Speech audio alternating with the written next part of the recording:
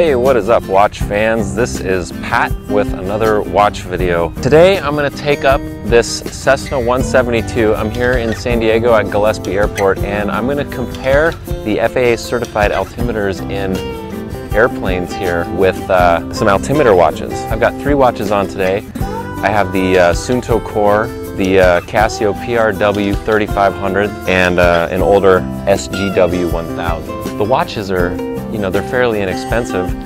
This one was about 30 bucks, and then these two were about 200 bucks. And the altimeter on an airplane is going to be anywhere between $300 to $1,000, depending on how new it is. And these altimeters are certified every 24 months. I'm going to climb up as high as I can get in this 172, which might not be that high. This is 180 horsepower, and it's empty except for me, and it does have full fuel. I own a few altimeter watches because I like to use them when I go hiking, and I also use them when I fly my paramotor. And if you haven't seen my paramotor channel, definitely check that out. I'll put a link down below for that. Let's get up in the air and we'll see how these cheap altimeters do compared to a real certified altimeter. Airport elevations at 388. And I set the watches to 388. Here's the altimeter. Alright, so we're all indicating about the same.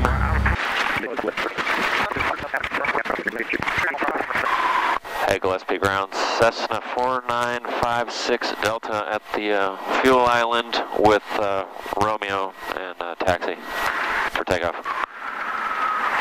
Cessna 4956 Delta, Gillespie ground, runway 27 right, taxi via Alpha Delta, cross runway 35. Alpha Delta cross 35 to 27 right, Cessna 56 Delta. I hope no one can see me with my three watches. What's up with that pilot? That guy's crazy. He's a weirdo. 7 right, clear for takeoff, make right downwind departure. Clear for takeoff 27 right, right downwind departure, Cessna 56 Delta. Alright, off we go. Charlie Robinson, Rock, Cessna 701, sure, Papa. Ooh, noisy airplane.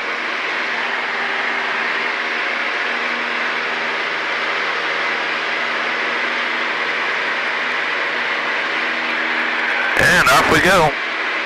Cherokee 76 Victor, follow the test ahead, also right downwind departure, runway 27 right, clear for takeoff.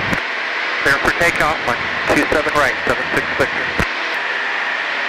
Cessna 701, so Papa, follow the Cherokee, runway 27 right, clear for takeoff. Ah, it's nice up here. It's cooling off. It's like 65. We're at 4,000 feet. Nice and smooth. Pretty nice. Alright, so we are climbing through almost 5,000 feet here. Climbing through 5,000 feet, and we got all the altimeters are pretty much right there. The Casios don't refresh as frequently as the Suunto. I like this airplane.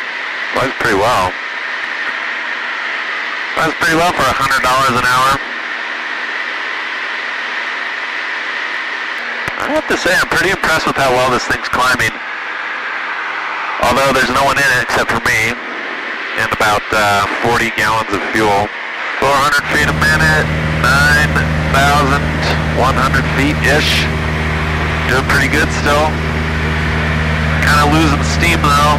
Just crossed 10,000 feet. I'm going to go up to 10,500 and then I'm going to call it quits. The airplane is starting to just peter out. It's just the air is getting thinner. 10,500 feet, and these are indicating 10,520, 10,500. So they're all basically like right spot on. There's hardly any difference. Maybe 50 feet, which is not a substantial amount if you consider that we're 10,000 feet up. So let's check it out. Let's see. We got Lake Cuyamaca down here. Lake Cuyamaca, we got the desert out here, Salt Sea, Cruiser Gorge is right down there. I would say this altimeter test was a success.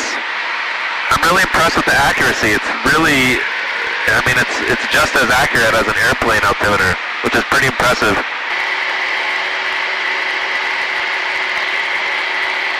6,900 feet. And we got 6,900 feet right there. My friend's house is over here. I wonder if he's home. Let's go see if he's home. There's Casey down there.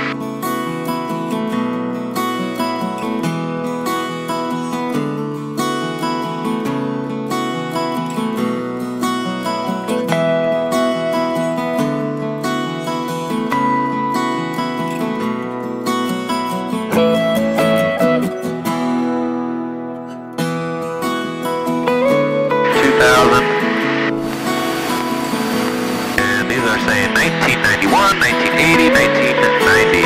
So 10 feet off, 5 feet off. Delta 560, right 27 west, clear line. 27 west,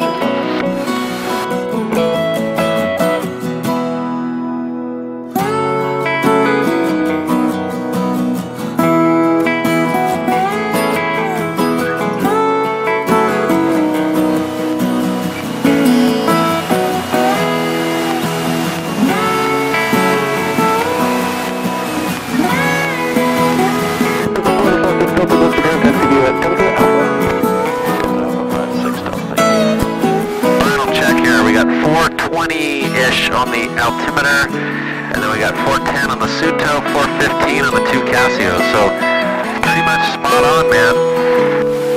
Let's kill this puppy.